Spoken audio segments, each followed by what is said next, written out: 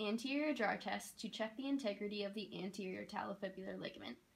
The patient is sitting over the edge of the table with the knee flexed to prevent gastrocnemius tightness from influencing the outcome of the test.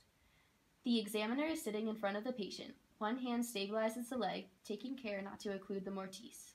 The other hand cups the calcaneus, while the forearm supports the foot in a position of slight plantar flexion.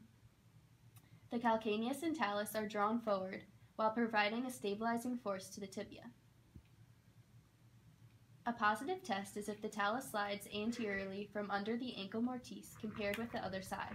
There may be an appreciable clunk as the talus subluxates and relocates, and/or the patient may describe pain. An implication is a sprain of the anterior talofibular ligament and the associated capsule.